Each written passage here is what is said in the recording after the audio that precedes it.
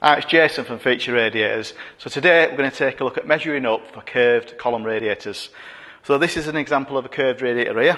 I'm sorry I don't have a bay to put it in, but it gives you a good idea of what's achievable. And curved radiators are a great way to utilise space that may not otherwise be used, so it frees up space in the room for things like furniture, etc. The first thing you need to know is what heat output you need for your room.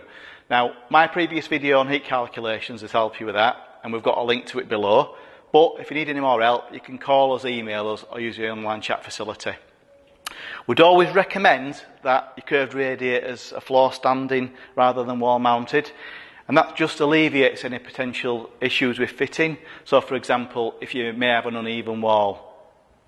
Now we need 3 key measurements to be able to work it out for you. So your first measurement is a measurement from the floor to the bottom of the windowsill. Now, we would always leave at least a 40mm gap from the top of the radiator to the bottom of the sill. That's not only to make it more aesthetically pleasing, but also it helps with air circulation and heat distribution. Your second measurement is a measurement of the width of the bay. So if we look at this diagram here, you've got the width of the bay, which is also known as the chord, and on here it's dimension A.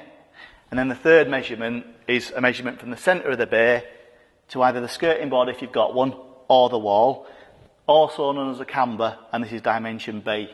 So to recap, first measurement from the floor to the bottom of the windowsill. Second measurement is from the width of the bay, which is also known as the chord. Third measurement is the depth of the bay, so from the centre of the bay to the skirting board if you've got one, or the wall, also known as the camber. So from these, we generate the radius of the curve, and this radius assumes a 45mm gap from the back of the radiator to the wall.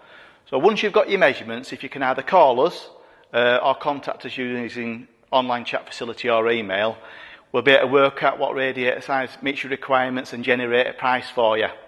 We can also work out whether it needs to be 2, 3 or 4 columns deep. So if you look at this one, this is a 3 column deep, and we can make them up to 40 sections in length, and these are your number of sections. If it does help, we do have a template that you can put the dimensions on as well and send it through to us, so just let us know if you want that. I hope the video helps. If you do need any more help or assistance, you can either call us, email us, use online chat, or use the comment section below. Alright, thanks.